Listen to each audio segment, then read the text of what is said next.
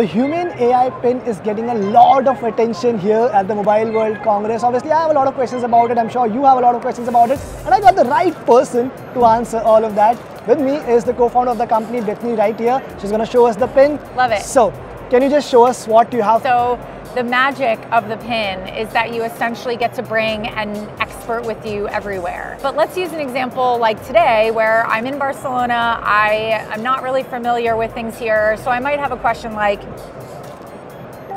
what is 50 euros in US dollars? Converting currency rate. 50 euros is equivalent to $54.28 US dollars. Awesome. What I can tell you is, it has better math than me. Right. And the other thing is that you can use it to translate. Translate to Hindi. Set to Hindi. It's so nice to meet you. आपसे मिलकर बहुत अच्छा लगा. आपसे मिलके बहुत अच्छा लगा. आपको बार्सिलोना कैसा लग रहा है? Nice to meet you.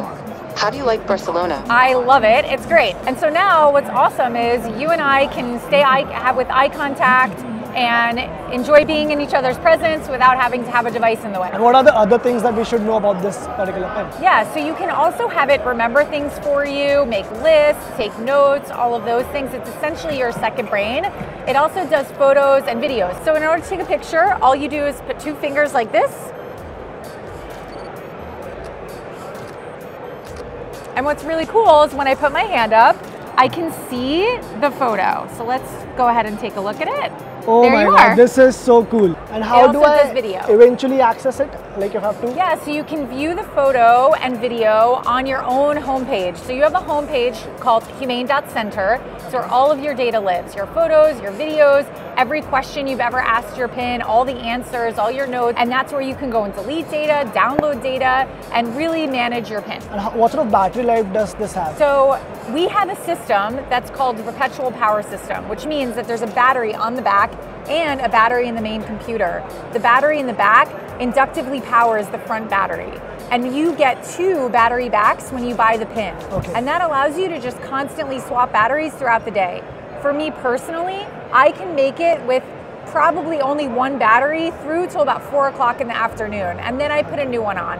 It really depends on your usage, but for me, it takes me about 2, maybe 1.5 boosters to get through the day. Also, I mean, in terms of the interest that you're getting from different markets, what is the biggest interest market for you right now? For us, we're shipping in the US right now, but we have a huge fan base and a lot of people who are very excited about the pin.